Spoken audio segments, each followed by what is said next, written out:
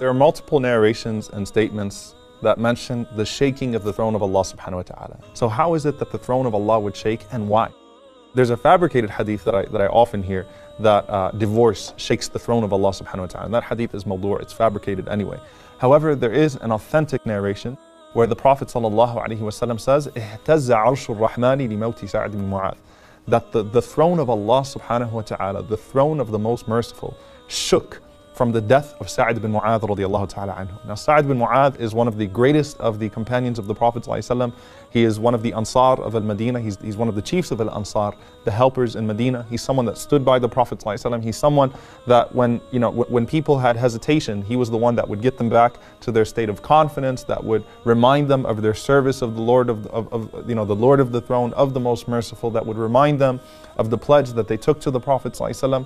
I mean, he has an incredible life. I mean, subhanAllah, just to think that this man only lived as a Muslim for 5 years, and the Prophet ﷺ said that the throne of the most merciful shook because of his death. He died in his 30s, he only lived as a Muslim for a few years.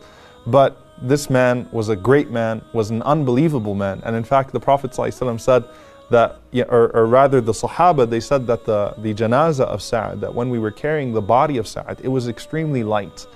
And some of the hypocrites, they made fun of Sa'd radiallahu ta'ala anhu, and they said, look, he's not worth anything. So they took that as a sign of disgrace. But the Prophet sallallahu alaihi wasallam, he said that the angels were carrying the body of Sa'd radiallahu ta'ala anhu. So what is it that actually means, that the throne of the most merciful shook? The Prophet sallallahu alaihi wasallam, he explains to us that the throne of Allah subhanahu wa ta'ala did not shake, because Allah subhanahu wa ta'ala, or the throne could not handle the death of Sa'd radiallahu ta'ala anhu, or because of fear or anything of that sort.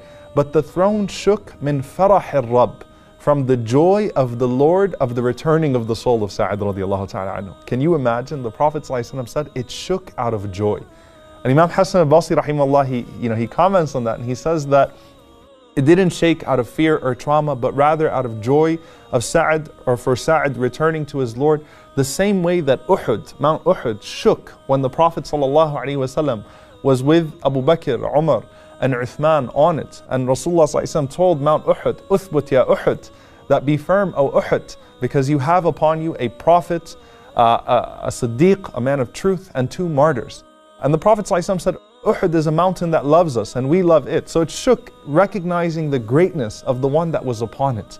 Or the tree that cried when the Prophet ﷺ left it, because Rasulullah ﷺ used to give khutbah leaning on this tree. That tree shook and it cried when the Prophet ﷺ left it, recognizing the greatness of the one that departed. So the scholars, they say that Sa'd radiallahu ta'ala anhu, he eventually died from a wound that he suffered in the Battle of Khandaq. And so he was considered a shaheed, he was considered a martyr. And the martyrs, the Prophet ﷺ tells us that the souls of the shuhada, the souls of the martyrs, live in the bodies of green birds. And their nests are in chandeliers hanging from the throne of Allah subhanahu wa ta'ala. Can you imagine that? The nests are in lamps and chandeliers hanging from the throne of Allah subhanahu wa ta'ala. And the Prophet ﷺ said they leave when they please, and they eat from the fruits of paradise, and they go where they like, and then they come back and they stay in these chandeliers under the throne of the most merciful.